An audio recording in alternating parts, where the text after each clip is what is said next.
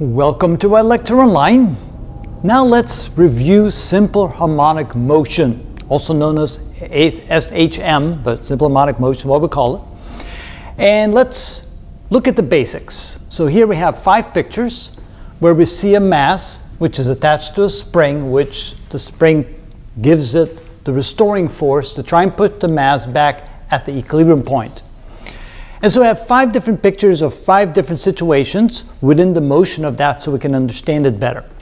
But we should also understand the basic concept of simple harmonic motion. We should know that the energy contained within the system always remains a constant and changes back and forth between potential and kinetic energy. There's always going to be a restoring force which is equal to the negative K, which is a spring constant, times position away from the equilibrium point.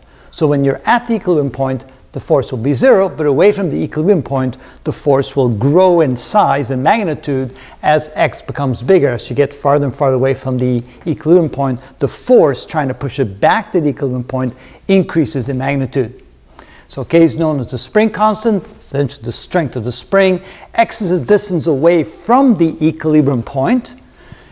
EP is what I call the equilibrium point. That's where the net force equals 0. So there's no forces acting on the object.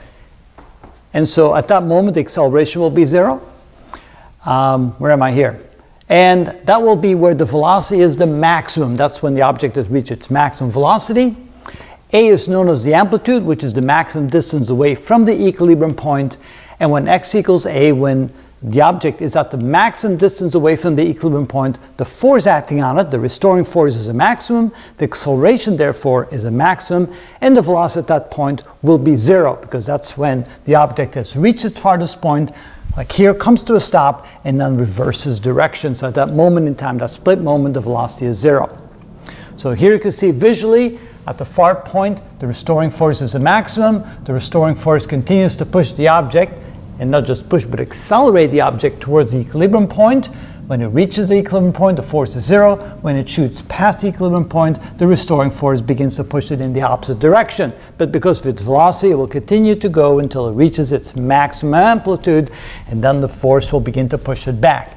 Notice that the direction of the restoring force is always the negative of the position of the object. If the object is on the right side, the restoring force will be to the left. When the object is on the left side, the restoring force will be to the right. So if you understand those basic concepts, we can then go ahead and start working on how to actually calculate the various things, such as what is its position, what is its velocity, what is its acceleration, as a function of position and as a function of time. So we'll look at those details later, but you have to understand the concepts here before we move on.